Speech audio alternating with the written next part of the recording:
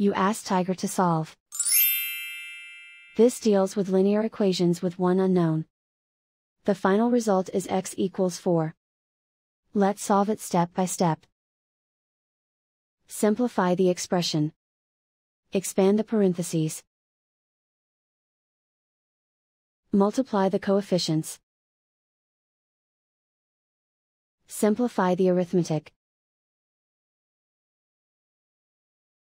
Group all constants on the right side of the equation. Add 15 to both sides. Simplify the arithmetic.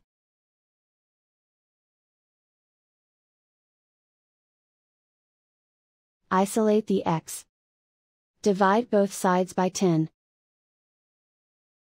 Simplify the fraction. Find the greatest common factor of the numerator and denominator.